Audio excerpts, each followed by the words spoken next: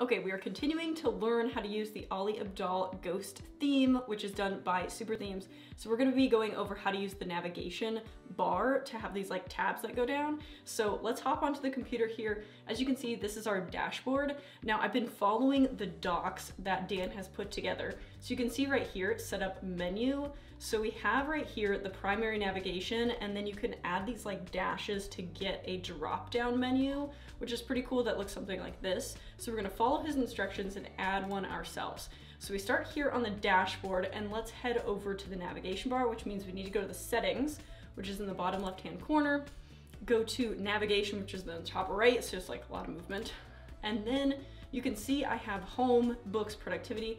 I wanna add another one, which is YouTube, right? So we'll add YouTube, because I have one other link on my site, and we'll call this YouTube, and we'll just do a little plus.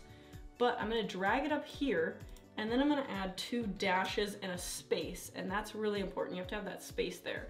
And I'm gonna go ahead and press save, and hopefully we can add our navigation. You can see I added the other 2 because I was trying to practice to make sure I know how to do it.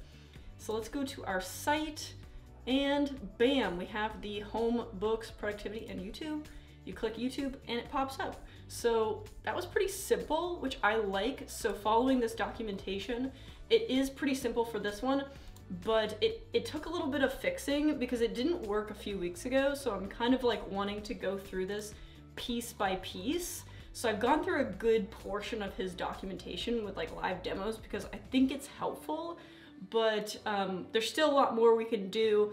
But if you haven't seen how to set up the newsletter, which is like a whole nother thing, I will link it here because I think that will be really helpful for you guys if you want to start setting up a newsletter that you send out weekly. It's pretty simple. I do it I think I post mine every Tuesday at 8, so feel free to sign up if you want to see an example. But otherwise, I will see you guys next time.